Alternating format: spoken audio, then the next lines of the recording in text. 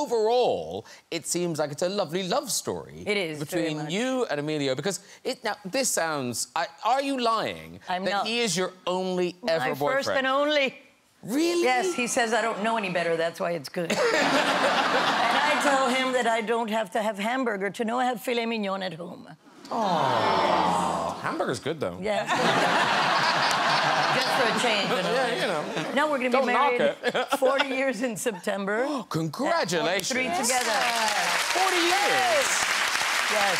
But it's wonderful. It's a proper true love story, 40 years in September, but there is something, and it does sound annoying, so there is a quality in him that does annoy you. Well, it doesn't really annoy me. It actually makes me very happy because he makes me laugh all the time. He's got business neurons in his brain and music, and he's focused on all that. But he is the most absent-minded individual you will ever see. He has left me places forgetting that I was with him when he went to get the car. And this is before cell phone days, so he goes, no, I don't want you to get wet, it's sprinkling. 45 minutes later, backstage, where is he?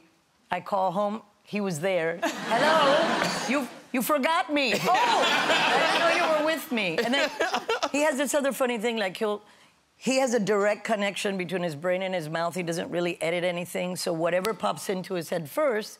Fortunately, I speak Emilio, so I can usually figure it out. But like things like this, the other day, he comes up to me and he goes, look, Tom Cruise, as he points to his shoes. And I'm going, Tom Cruise, Tom Cruise. And I was thinking, because Tom Cruise had been at our home, we'd had a dinner, and I go, did he give you that as a gift? What Tom Cruise? He goes, yeah, the designer. I go, Tom Ford. That kind of thing is constant.